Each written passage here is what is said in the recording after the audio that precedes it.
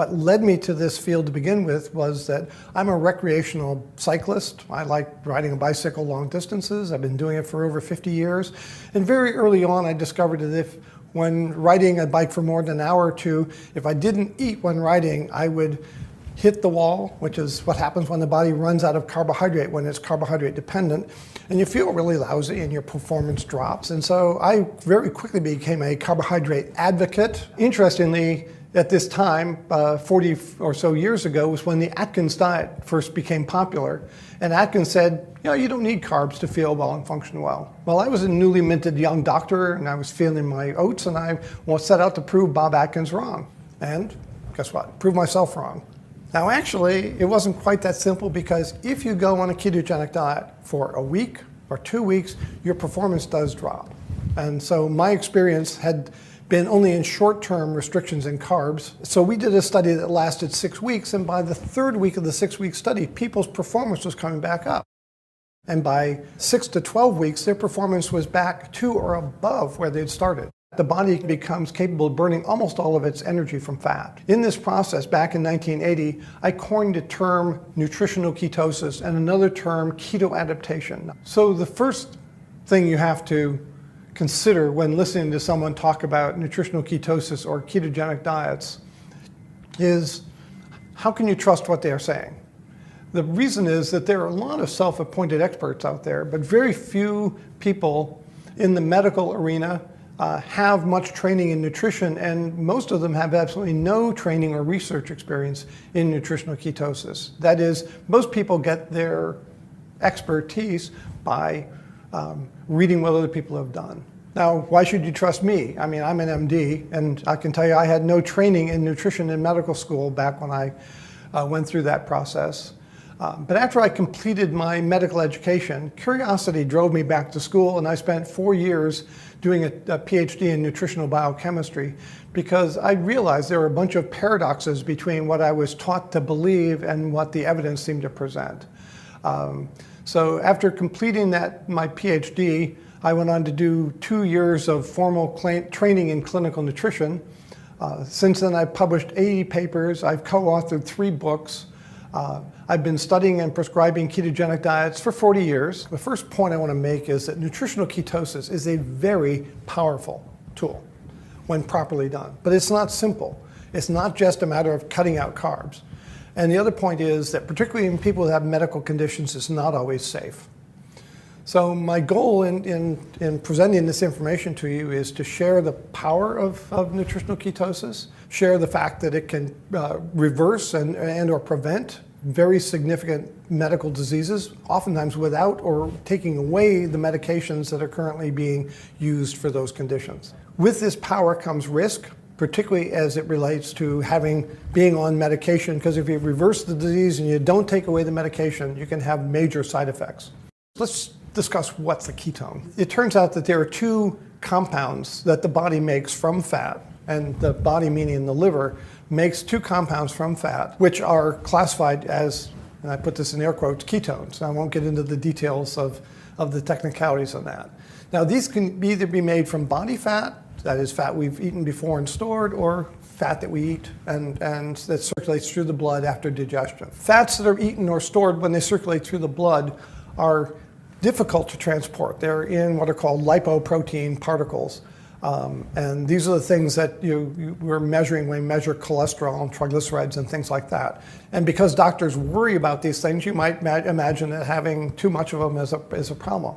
Well, it turns out that ketones, when fats are in the liver are made into ketones, you no longer have to worry about lipoproteins, because these are water-soluble particles, and they float through the blood, they move into cells easily, and so it's a much more efficient fuel for the body to use. Once it's in the bloodstream in adequate levels, it can feed the brain, it can feed your heart, and it can feed your muscles. And as we'll mention in a few minutes, it can do other important things as well. Now, how do we know it can feed the brain? Well, there were actually some, let's say, dangerous experiments done back in the 1960s where patients who'd been fasting for weeks, so they had quite high ketone levels, were then infused with insulin, which drove the blood sugar down to an extremely low level, to the point where it should cause people to pass out. And as long as there are ketones in the blood, the brain functions just fine. So we know that ketones are a very efficient and effective brain fuel. We've discovered in the last 5 years that ketones are a very potent signal that talks to our genes.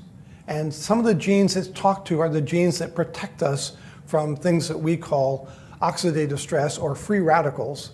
And this is really important because these are the root causes of a number of diseases, including type 2 diabetes, heart disease, inflammatory bowel disease, high blood pressure, and also people with seizures oftentimes have dramatic results when they get on a well-formulated ketogenic diet. And then it's not so much about fuel as it is about reducing oxidative stress and inflammation.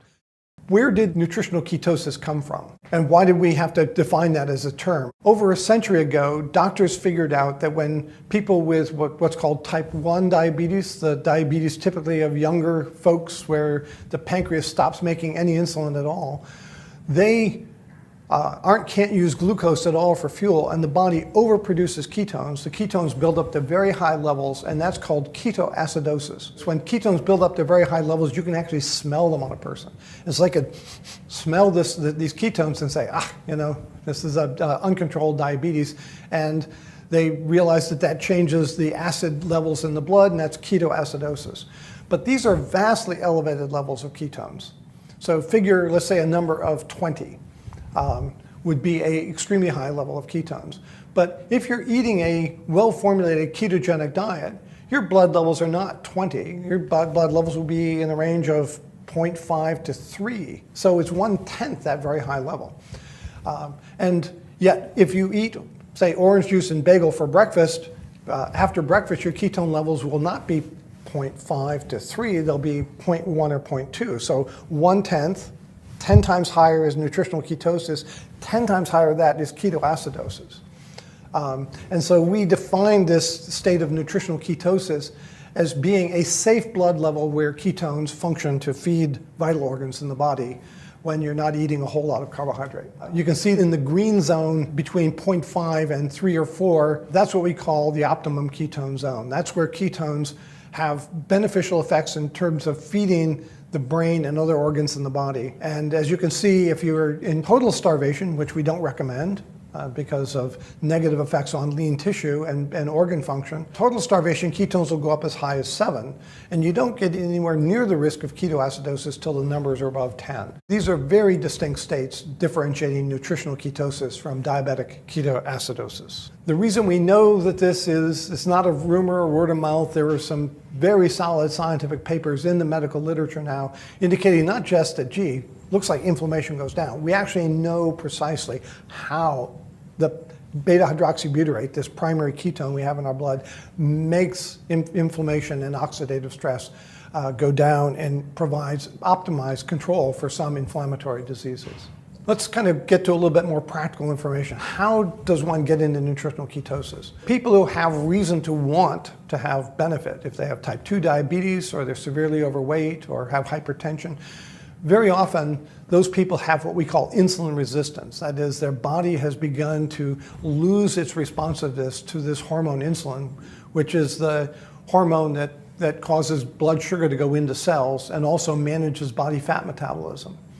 So if you're insulin resistant, you probably have to get your daily total carbohydrate intake down somewhere between 20 and 50 grams of carbohydrate per day. If you want to think about that in terms of macronutrients, that's less than 10% and oftentimes less than 5% of your total daily energy intake comes from carbs.